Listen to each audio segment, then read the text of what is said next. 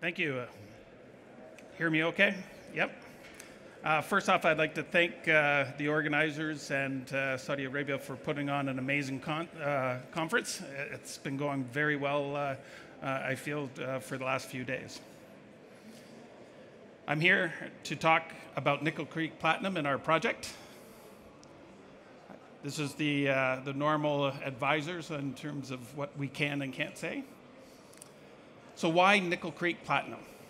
So Nickel Creek Platinum has the Nickel Show project, which hosts the Wellgreen deposit, which is one of the world's largest undeveloped nickel copper sulfide with platinum group metals.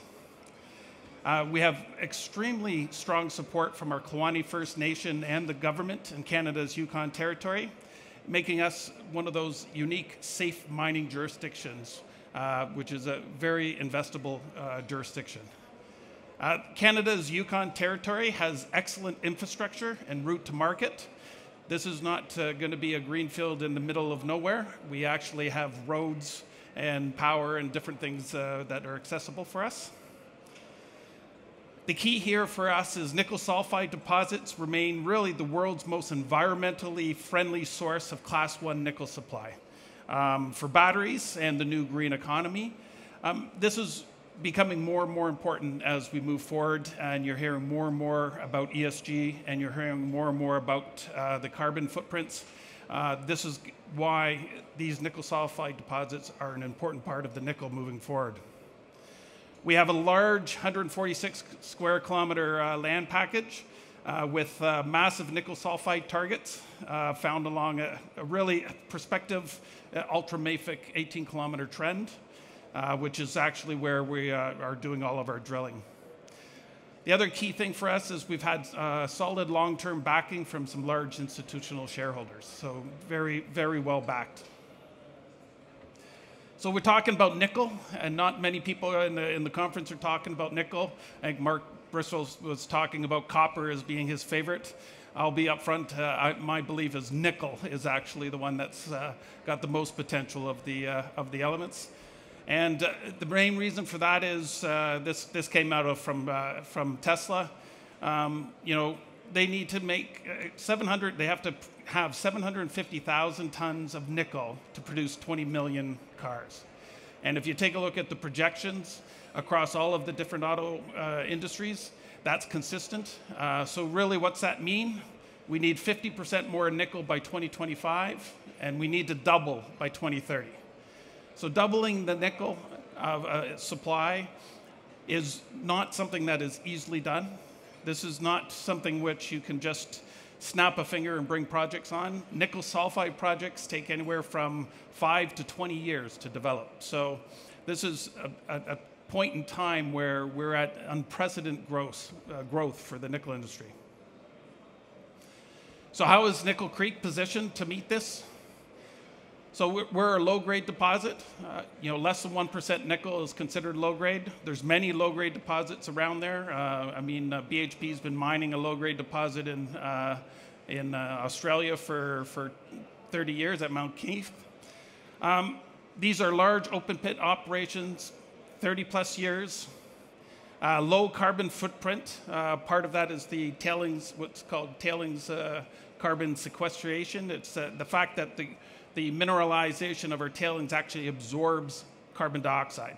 So that's one of the benefits of getting to a zero carbon footprint with these deposits. The other one is that many of these projects are located in North America, where ours is located, which is an area that is of importance for meeting the US's latest push to have critical metals locally sourced and processed locally. So this is another advantage of being located in North America. And we are capable of producing battery-grade nickel. So we are not strictly something that has to go into the stainless, for instance. So Nickel Show is not just a nickel play, so that's why we call it, looking at the overall green, we have about 55% of our values in nickel, but we have a significant amount of platinum group metals. And you can see from our numbers that we have 850,000 tons of contained nickel, 500,000 tons of copper, some 50,000 tons of cobalt, and almost 5.8 million troy ounces of platinum, palladium, and gold. So it's a significant endowment of what we would consider byproducts to the nickel process.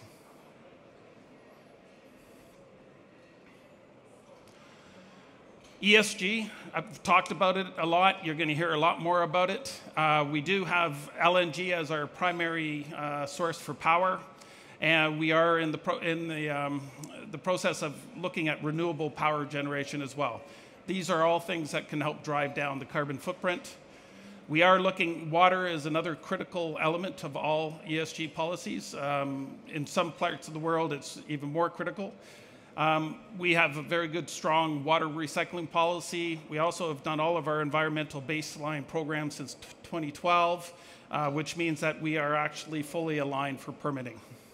The carbon dioxide I've already talked about is absorbed by our tailings, and that's going to help us drive our project to zero carbon.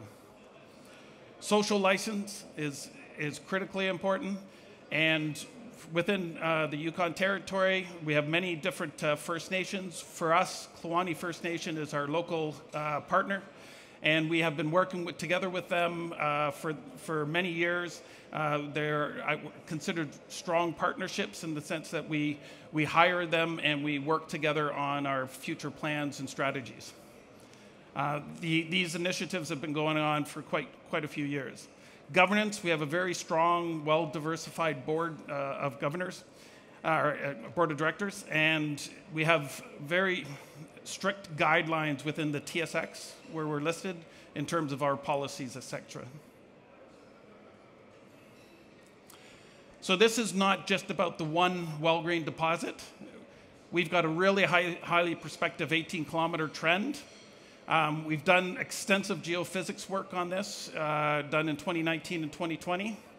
We've got a number of electromagnetic conductors that we have found. And really, we have a fairly decent drill hole and surface sampling database in order to correlate it with our geophysics results.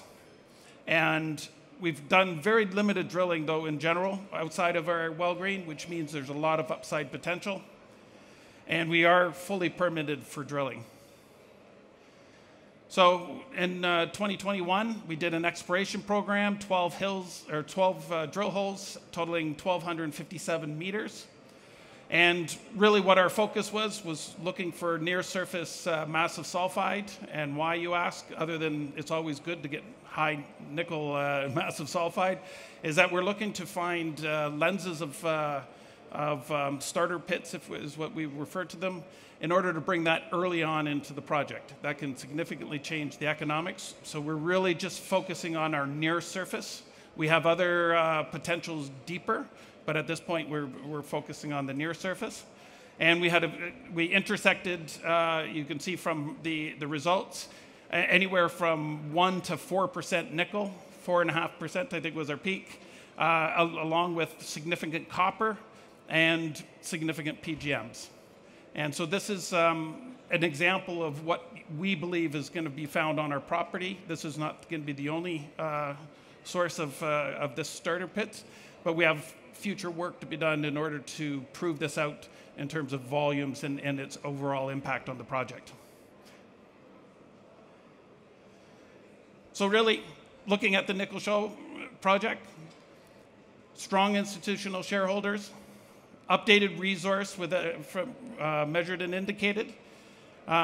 We've got advanced metallurgy work has been done. We did a mini plant test work that produced concentrates, both a copper concentrate and a nickel concentrate, that are suitable for sale.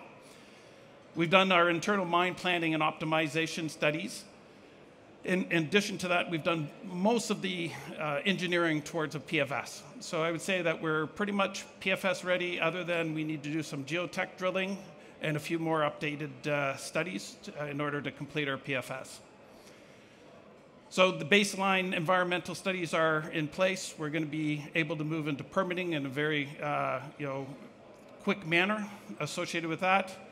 And this is a large exploration district potential that we've already found high-grade assets on, and we're looking forward to doing some more drilling in the coming year in order to prove out that this is an area that is going to be able to produce multiple high-grade opportunities.